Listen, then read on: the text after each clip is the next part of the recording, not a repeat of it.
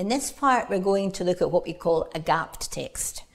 A gapped text is a text where some sentences have been taken out, and your task is to put them back in again to create a text where the order of information is logical and there is a clear relationship between sentences.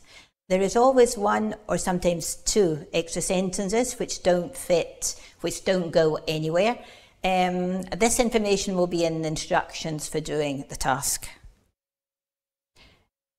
Now let's look at some strategies for doing this type of task. Start by reading the instructions. Note that there is one extra sentence that you do not need to use. As with a multiple choice task, the first thing you should do is read the title of the text to get an idea of what you're going to read about. Normally you would read the complete text quickly to get an overall idea of what it's about. To practice, we're going to use the example 0 and the first question, which in this case is question 7 in the reading test, and the gaps are in the first paragraph, so that's what we're going to focus on to practice the strategies. Now look at the list of sentences. Read the sentences looking for any words you think might help you to decide where they fit in the text. It's a good idea to underline any clues you find, as it will help you to focus. These clues will help you to understand how the ideas in the sentences are connected. They may be reference words, for example, pronouns, he, she, one, possessive adjectives, he, their, demonstratives, that, these, linking words or expressions, for example, therefore, on the other hand, or vocabulary.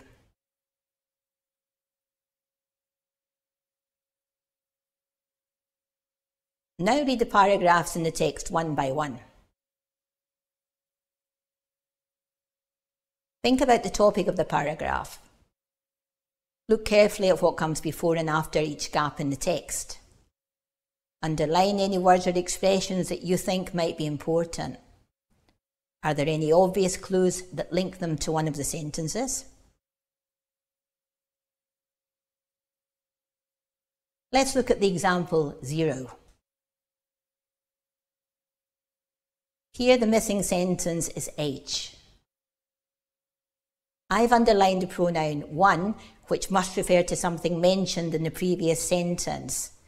There is also a vocabulary clue in the similarity of meaning between the words chance and opportunity.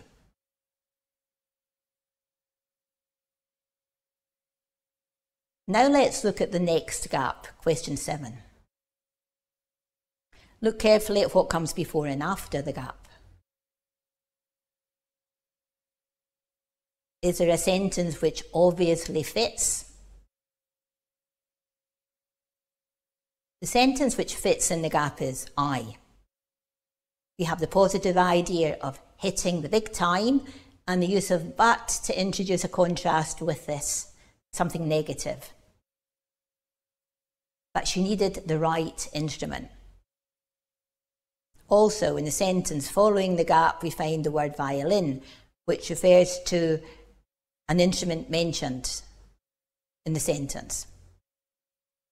When you have finished, read the completed text one last time, and if you think something doesn't make sense, go back and check your answers. Now let's go over the strategies for doing this type of reading task again. Remember to use the strategies when you're preparing to take the exam. Read the title of the text to get an idea of what you're going to read about. Read each paragraph again. What's the topic of the paragraph? Read the sentences which have been removed from the text. Look for clues. There may be reference words, for example, pronouns, demonstratives. There may be linking words or expressions or vocabulary. Underline any clues you find, as it will help you to focus. Read carefully what comes before and after each gap in the text. Underline any words or expressions you think might be important. Read the completed text one last time to check that it makes sense. Thank you.